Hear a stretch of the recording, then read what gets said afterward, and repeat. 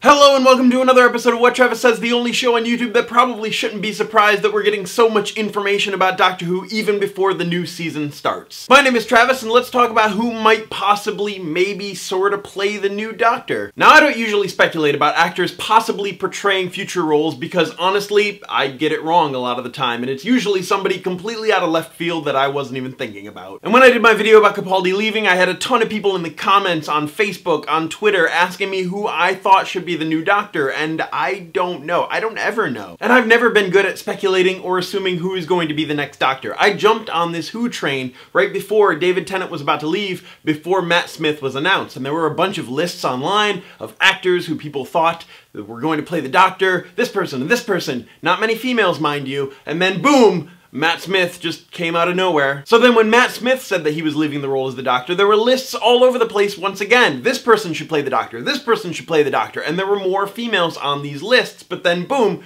we get Peter Capaldi. Now this time he had been a moderate favorite for the role, but he wasn't the obvious choice until he was the choice. Now with Capaldi leaving, everyone wants to know, who is going to play the Doctor? So I googled that and I clicked on the first two lists that popped up. So let's go through these lists. The first list is from Monkeys Fighting Robots. Hayley Atwell, Richard Ayoade, Olivia Colman, Rupert Grint, Patterson Joseph, Hugh Laurie, Richard Madden, James Nesbitt, Chris O'Dowd, Tim Roth. Now that's a decent list with some high profile names and some lesser known names. Now let's read through list number 2 from the TV Guide. Siobhan Finnerman, James Murray, David Tennant, which doesn't make any sense, I don't know why he would be on this list, Tim Roth, Tatiana Maslany, Rupert Grint, Richard Armitage, Natalia Tena, Lawrence Fox, Jamie Bamber, Jack Davenport, Idris Elba, Hugh Laurie, David Anders, Damian Maloney, Andrew Lee Potts. Again, a nice diverse list. They had a few more people on this list than the first list that we read through, but still,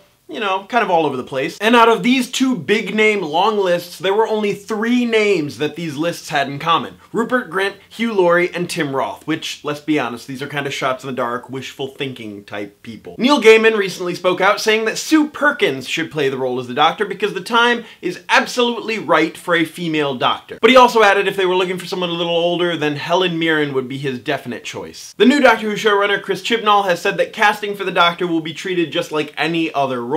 They will write a script and they will find the best person to play that part. But little birdie told me that Tilda Swinton is actually the best possible favorite right now to play the role of the Doctor. Which echoes Paul McGann's views that not only should the next Doctor be a female, but that the Doctor should be played by Tilda Swinton. And if the 8th Doctor says that you have what it takes to be a Time Lord, you probably have what it takes to be a Time Lord. Alright, I lied. It wasn't actually a little birdie that told me that bit of information. It was actually statistics. Now here's the interesting part. So there is a website called Ladbrokes Coral, which is a British-based gambling and betting website. You can bet on poker, bingo, casino games, sports, horse racing, and even Doctor Who. I'm gonna link a Ladbrokes advertisement down below. You should watch it. It's actually pretty fun. Ladbrokes spokeswoman Jessica Bridge says that Whovians are increasingly convinced that the next Doctor will be female, and a lot of fingers are pointing towards Tilda Swinton. And according to the site, Tilda Swinton is at 4-to-1 odds to land the role and be cast as the first female Doctor. Chris Marshall is at 5-to-1 odds, Olivia Colman is at 5-to-1 odds, and Maxine Peake is the 4th favorite with 8-to-1 odds. And of the handful of frontrunners that we just talked about, Olivia Colman was the only one that was on one of those 2 lists that we talked about before, which means that maybe you should take these lists with a grain of salt. I guess we'll see once the role of the Doctor is actually cast, which actor or actress was on which lists before this even came out. I know a lot of my viewers have been very vocal about wanting Hayley Atwell to play the Doctor, so in the comments down below, let me know who should play the Doctor. Should the Doctor always be a male? Is it time for a female Doctor? And do you have an actor or actress in mind for the role? As always, my name is Travis. Thank you for listening to what I have to say, and you will see me tomorrow.